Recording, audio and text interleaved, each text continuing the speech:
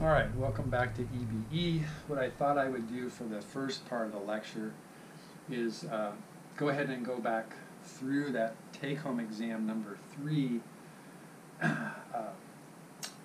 Remember, none of this is going to end up on the final, but if you're kind of curious as to exactly what I'm looking for in each of these questions, this should be able to provide you with some of that information. Okay, so let's start out with this first one. Ficus rubiginosa is a species of monoecious fig. Figs are trees that's endemic to Australia. The fig tree species interacts regularly with a host-specific wasp species. The wasp transfers pollen from one fig tree to another, and the wasp also lays eggs within the ovules of the fig. The ovules with wasp eggs do not result in offspring for the fig, while those ovules without wasp eggs develop obviously into seeds. Okay? So from what's written above, you could argue that the interaction was either mutualistic or parasitic. How would the interaction be able to be classified as a parasitism-host interaction and be specific to the fig and the wasp? Well, the fig is losing resources to the wasp. The ovules that the wasps lay eggs in are a loss for the plant. That's a negative. And therefore, if we just look at what the wasp is doing with its eggs, the wasp gains resources for its offspring, and maybe a little place to hide, and the plant loses. That makes this a positive-negative interaction, which is a consumer resource interaction, and then more specifically, probably a parasitism because it's not killing the host, but it's taking resources, etc. Okay? All right, based on the above, how would the interaction be able to be classified as a mutualism, and again be specific to the fig and the wasp? Well, the wasp transfers pollen. That sounds like a dispersive mutualism to me. So if we just think about pollen transfer, the wasp is transporting pollen from one plant to the other. That increases outbreeding for the plant, increases genetic variation, reduces the likelihood of breeding with closely related individuals. So in that case, the plant is getting its alleles moved to another individual for reproduction, and it's doing it in a very efficient way that benefits the plant. The wasp, as it transfers pollen, it's also moving around laying eggs, so it's gaining a benefit from the plant in terms of resources for its offspring. So just in reading this, you could pretty reasonably, right, you could probably argue either that it's a parasitism or a mutualism. Now, going into the part 3 of this question, from what you've written above, and in the above you've told me 2 things. Hey, it could be parasitism. Hey, it could be mutualism. Depends on how I think about it. All right? And then I say, how would we decide whether this interaction is in fact classified as a mutualism or a parasitism? Because it can't be both. It has to be one or the other. And then I put this note in here to keep you from telling me, gee, I think it's this or I think it's that. That's not what I'm looking for. I'm looking for how do you make a decision about what it is. Not what the decision is based on what you think, but how you would set this up to figure out what kind of an interaction it actually is. Not what you conclude it is, but how would you decide what it is. What's the logic for getting to the answer, not what the answer is. Okay? A lot of you did really well on this. One approach is to say, well, what I could do is prevent the wasp from ever interacting with some of these. I could look at the fig with the wasp, and I could look at the fig without the wasp, and I could compare these to each other. If in the presence of the wasp, the fig does better than in the absence of the wasp, that sounds like a mutualism. If, on the other hand, the fig does better without the wasp than it does with the wasp, then the argument would be parasitism. a lot of you use language like compare this to that. Look at these two situations and compare them.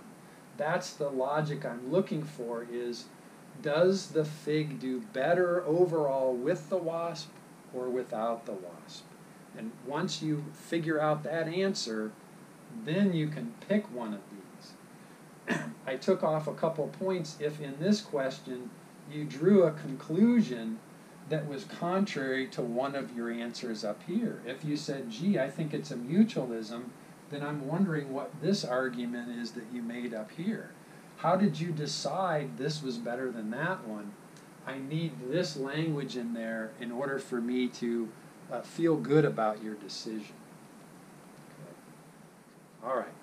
A group of astronauts, Alpha Centauri, in 2095, of the 100 astronauts, 95 are homozygous dominant for wild type, and 5 carry the recessive allele for Achu syndrome.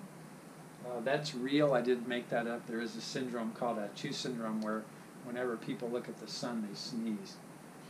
All right, what's the frequency of the wild type allele, the dominant allele, and the Achu allele? Right, so we have 100 astronauts, that's 200 alleles. 200 alleles goes on the bottom, and we would get 2 dominant alleles from each of these. That's 190 plus 5 is 195. 195 divided by 200 is 0.975. And then we could do the same thing here. The frequency of the recessive allele is 5 divided by 200 alleles. Go back to our calculator. 5 divided by 200 is 0.025.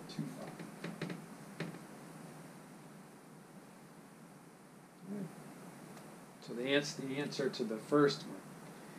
If no evolutionary forces are at work, then we can assume that the population is in Hardy-Weinberg equilibrium, and then this would be the predicted frequency of the homozygous dominant, the predicted frequency of the heterozygote, and the predicted frequency of individuals with Achu syndrome, the homozygous recessive. So if we say that the frequency of A is P and the frequency of little a is Q, then 0.975 times 0.975 equals P squared. That equals the frequency of these. 2 times 0.975 times 0.025 equals 2PQ. That's the frequency of the heterozygote. And then 0.025 times 0.025 is equal to Q squared equals the frequency of the homozygous recessive. 0.975 times 0.975 is 0.95. 2 times 0.975 times 0.025 is 0.04875, and then 0.025 times 0.025 equals 625. Now the question says, when there are 10,000 individuals in the population, what's the frequency or expected number of each of these genotypes? So then you would just take 10,000 times 0.95. 10 times 0.95, that's 9,500. And 0.0486 0.75 times 10,000. 48. Whether you kept the 0.5 in or not doesn't really matter to me. I'm working at the logic that you're dealing with here.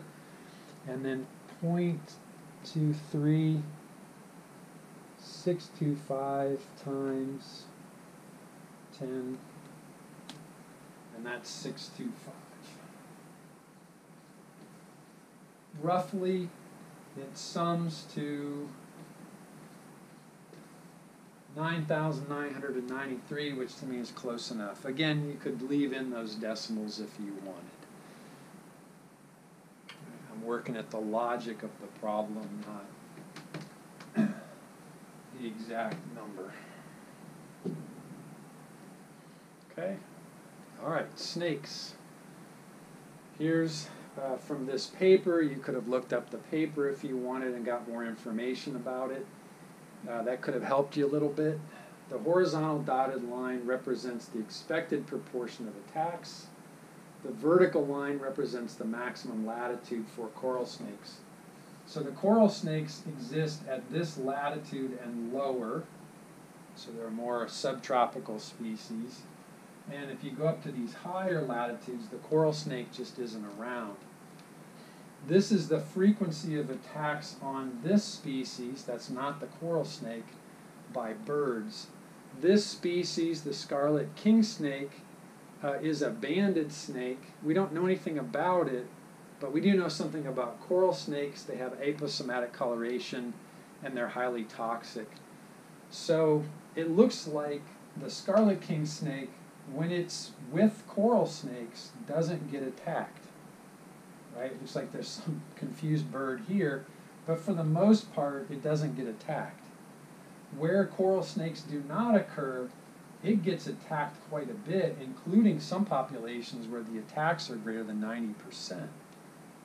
Okay? We expect this many attacks. It's getting attacked much lower than that with the king snakes, with the coral snakes, and much higher than that in the absence of the coral snakes. So, these guys are banded snakes. The coral snakes are banded snakes. Okay? These snakes have aposematic coloration, and we know coral snakes do as well, because I wrote that in the question. So, these guys are mimicking the coral snakes. And because they're getting attacked more often when the birds don't have familiarity with the coral snakes, this suggests Batesian mimicry.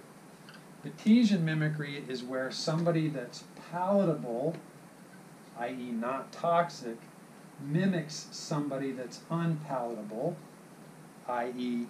the coral snakes. The king snake is palatable because it gets attacked a lot if birds don't have experience with coral snakes. Right? If this were a Mullerian mimic, I would expect these dots to be down here whether or not the coral snake was present. Okay. All right, populations of moose, caribou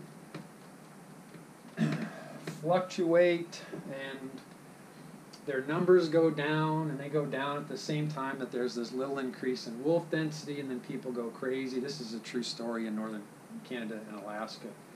Given what we learned about predator-prey dynamics, is there inherent reason to worry? So if this is the population size of the caribou and moose at low population size, the idea is that the wolf population is going to come down, and as it comes down, the caribou population goes up, and as it goes up, the wolf population comes up, and then the caribou population comes down, and you get this periodic cycling where the predator and the prey are slightly out of phase with one another. So a good way to argue in this question would be, yeah, but as soon as the moose, caribou, and deer population comes down, the wolf population is going to get hammered, and then they're going to come down, and then the other species should recover, and that should bring the wolves back up, and then we go down again. Okay? Probably the best way to answer that question. All right, cowtail stingray, preyed upon by sharks, and the stingray employs a number of behaviors to avoid predation, including crypsis, tail barbs, toxin, and sociality. So I left this in here in case you wanted to look up more about it. Based on your answers, it looked like only a couple people bothered to check this paper. 2 hypotheses for the, you can answer it without that. I've used this question on exams, you don't need to look it up, but if you looked it up, you would have more insights.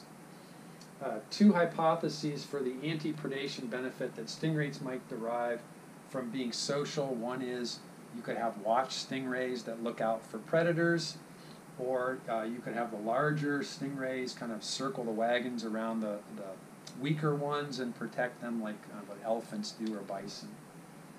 You can get schooling behavior that's possible, right? Messing up the search image of the predator, etc. All right, detail the hypotheses for why these stingrays might be in larger groups in clear water and in smaller groups in turbid water. Okay? All right, relate these to predation and lack of predation. So, in clear water, it's pretty easy to understand. The idea is they can be seen, and because they can be seen, they can employ all these sociality adaptations potentially to disrupt the sharks from feeding on them. Does that make sense? So we've got this idea of the clear water leading to these anti-predation mechanisms that you talked about in Part A. Now, in Part B, a lot of people kind of argued, well, the stingrays don't need to be in large groups in kind of turbid water. But that doesn't really answer the question, because if you gain all these benefits by being in a group, then why wouldn't you stay in a group even in turbid water? Because sharks could still potentially find you. They just have to be closer to you. In which case, all of these safety in numbers or circling the wagons adaptations would still have a benefit in turbid water, albeit the shark just has to be closer to you. So a lot of you dealt with this by saying, well, are there any disadvantages to being in a group? That is, are there any advantages to not being in a group? In which case, you're only in a group when things are really bad, but you gain a benefit by not being in a group,